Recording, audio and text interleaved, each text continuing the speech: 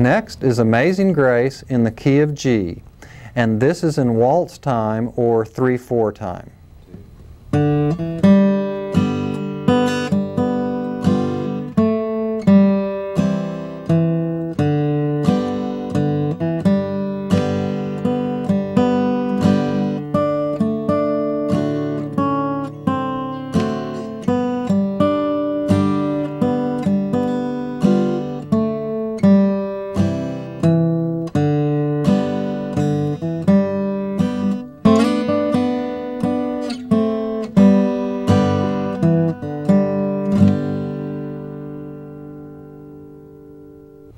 Now slow.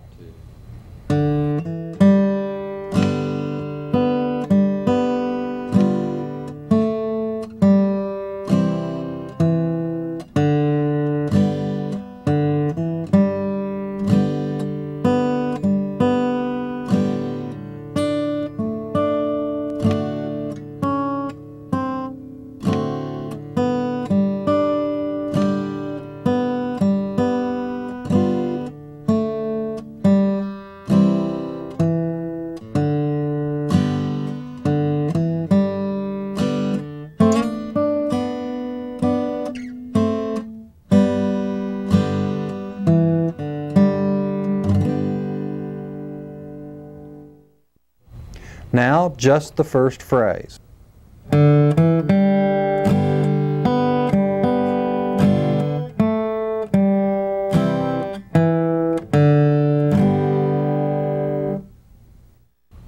Next, the second phrase, and notice that the first half is the same as the first half of the first phrase.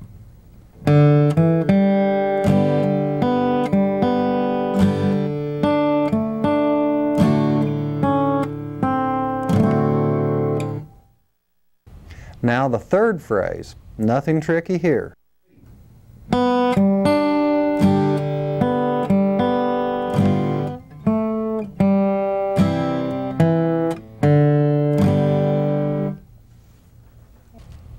And now the fourth and final phrase.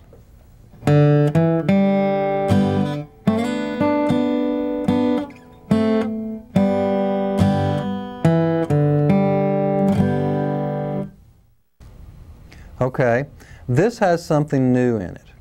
We have what fiddle players like to call a double stop. Just 2 notes being strummed and then slid up 2 frets.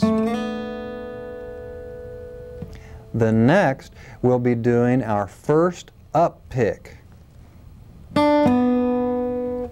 Up until this point, we've picked and strummed everything down. Now we're going to catch the 3 on the second with the up pick, and then the 4 on the third string with a down pick. Then 3 more double stops and a G chord strum down.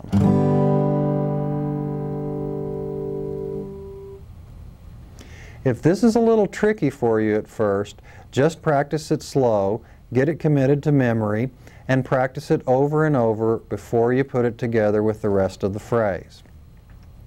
One last time, the entire last phrase.